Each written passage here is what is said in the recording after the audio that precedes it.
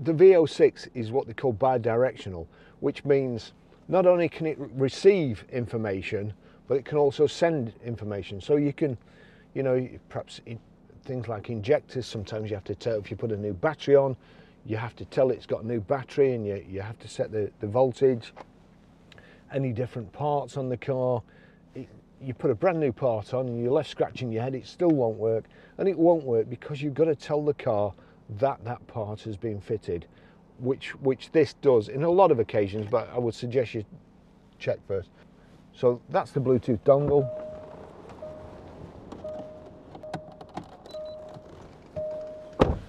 That's it plugged in.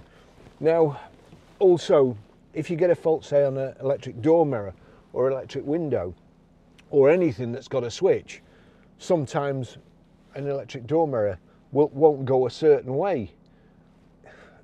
Now, again, that could be anything. I suppose it could be the motor, it could be the components in the mirror, or it could just be the switch. Windows, sometimes they'll go down, but then they won't go up. Again, it could be something in the door, it could be the motor, or it could be the switch. And with this, here we go. We'll just set it.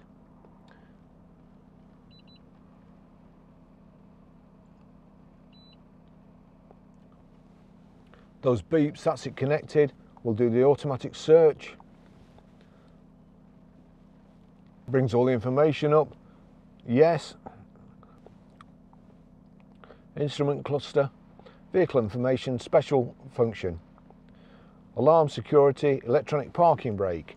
Well, you probably won't be able to see the electric because it's not like it comes up like so. So tire pressure monitoring system, steering, air suspension, headlamp, battery, brake bleed, injectors, door, window, surround, tailgate. So let's have a look at that. So there we go, body systems, roof blind calibration, body systems, door window calibration, body systems, sunroof calibration, tailgate trunk calibration. Well, I'm not going to calibrate anything because it's blooming throwing it down. So let's see, we'll go into seat. So here you go. Again, your passenger seat, you've got about 5 different controls on the side of the passenger seat, and it up and down, back and forward, seat rake adjustment, and also these fold in. You've got lumbar support. But here we go, there's the passenger seat calibration. So we'll go into passenger seat calibration. Set the ignition switch to on position 2, it is. Okay, there you go.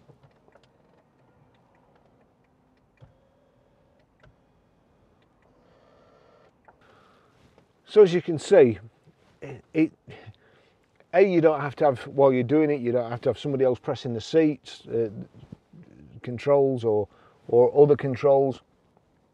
It's like having an extra man or an apprentice that's not really annoying. The auto search function to find the model as well, that's just tremendous. System selection. There we go. Let's just go body control module, steering angle sensor, all-terrain control module. There's the heating, ventilation and air conditioning. Again, clear fault code, read data stream. So again, live data stream. If I do that and switch on,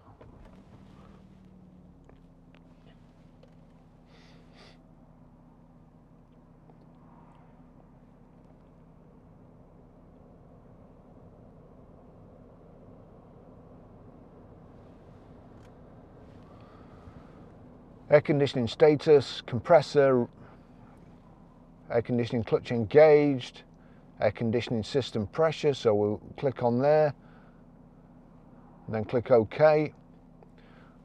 Now it shows you, it's telling the pounds per square inch, but also if I click on there, it'll give me a graph.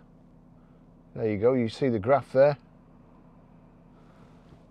So I can then see if anything, if all of a sudden something goes off, I can see it spike.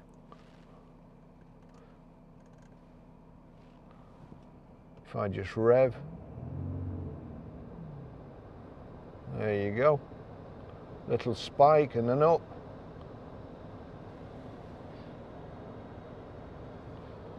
If I turn it down, let's just turn that down.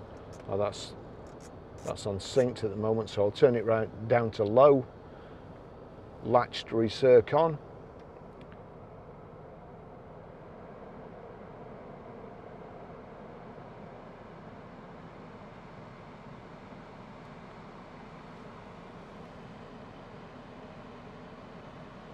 It's showing you the fluctuation in pressure there as it cycles. But as I say, you've got a graph as well. So we'll just knock that off.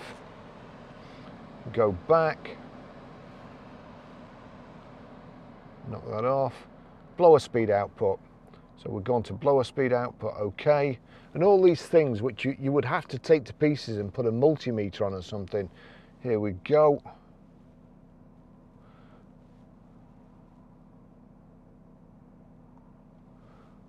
So that's the graph there. Blower speed, if I turn that on, you see there, it goes straight up.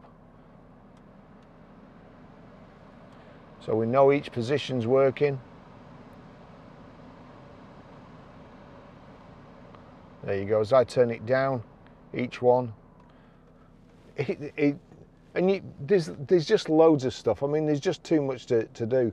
But all stuff like that, switches, you just wouldn't know. You can't, without taking all the dash off and putting your multimeter on the back of the switch, which these days, especially with electric cars, you just press the wrong thing on an electric car and it's bang.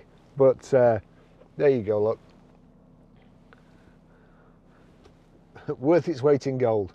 Thanks for watching. If there's anything you'd like to see or like to see me try and do, I'm not an expert by any means, I'm just feeling my way through this. But if there's anything that you'd like me to try and do, leave a suggestion in the, well, any stuff that's not physically impossible, leave a suggestion in the comments and I'll try and do it. Thanks for watching, see you in the next video, bye bye.